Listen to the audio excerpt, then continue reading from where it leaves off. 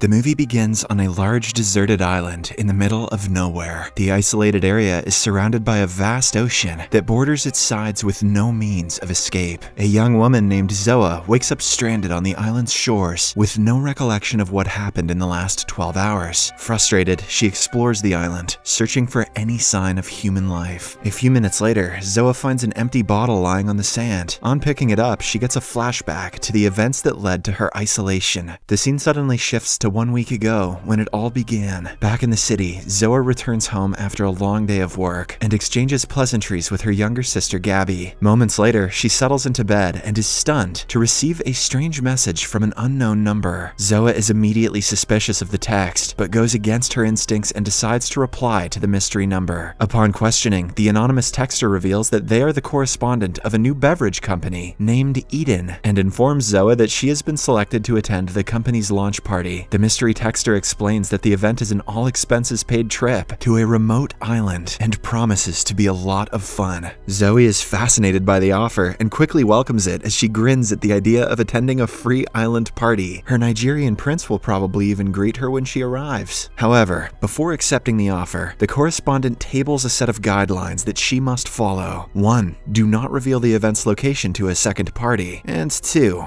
Do not bring anyone along. Zoa finds the rules quite sketchy, but agrees to them for fear of losing her invitation. The following weekend, she packs her bags and makes her way to the pickup station. Despite agreeing to the company's rules, Zoa brings her best friend Judith along as the duo heads to the secret location. On arrival, they meet a fellow invitee named Aldo, and together the trio gets led to an abandoned building by an automated drone. Eventually, the mini aircraft leaves them, and the group is left facing a locked door. Seconds later, a masked man appears and lets the trio inside the building, where they find and socialize with other invitees. Fortunately, they don't have to wait long, as an envoy of party buses arrives to take them to the island. The guests swiftly race into the vehicles and spend the night dancing as they approach their destination. Several hours later, they finally arrive at a seaport as the masked organizers usher them to a boat. However, before the invitees can enter the cruise, they're made to pass through a verification checkpoint. Judith flinches on seeing this, as she doesn't have an invite, but approaches the checkpoint nonetheless. Thankfully, her gamble pays off, as she is allowed to join the company despite lacking an invite. The guests are all thoroughly searched and are even made to pass a metal detector as a precautionary measure. In addition, they are also ordered to drop their phones as a prerequisite for entering the boat. The partygoers instantly find this very suspicious, but eventually succumb to the organizers' demands as they surrender their cell phones to them. After all the arrangements have been made, they all board the boat and begin their trip to the vacation island.